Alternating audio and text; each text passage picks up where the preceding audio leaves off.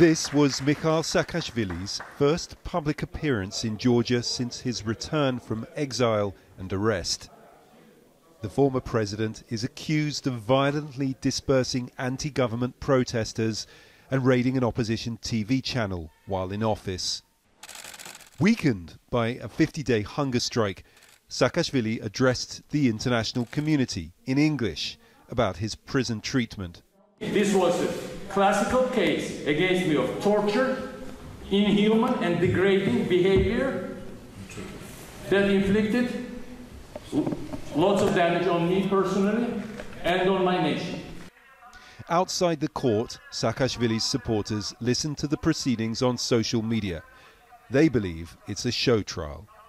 This is a disgrace for the country, for the institution of the president, and for our ability to go forward as a society and pursue our Euro-Atlantic goals. I mean, prospects of Georgia joining the European Union look rather grim when presidents are being prosecuted on political grounds.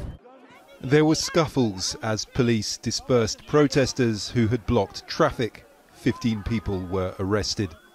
The drama of the proceedings going on inside the court have been somewhat overshadowed by the chaos ensuing outside when police did their best to try to stop Mikheil Saakashvili's supporters from blocking both roads into and out of the city.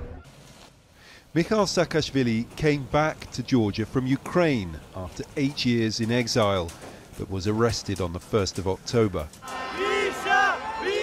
He has returned to a divided country between those who believe Georgia's now controlled by a pro-Russian oligarch and those who want Saakashvili to serve time for crimes they say he's committed. The government insists Saakashvili will get a fair trial. His rights will be fully protected by the legislation of Georgia. As it happens, today he has had the opportunity to appear in court before the Georgian judiciary. His supporters don't expect justice, and nor does Saakashvili. His best defense was this confession. It was a mistake that in government we failed to create an independent justice system.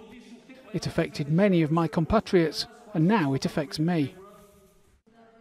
The former president used this opportunity to address the Georgian public directly. His hope is that somehow they, and not the court, will decide his fate. Forestier-Walker, Al Jazeera, Tbilisi.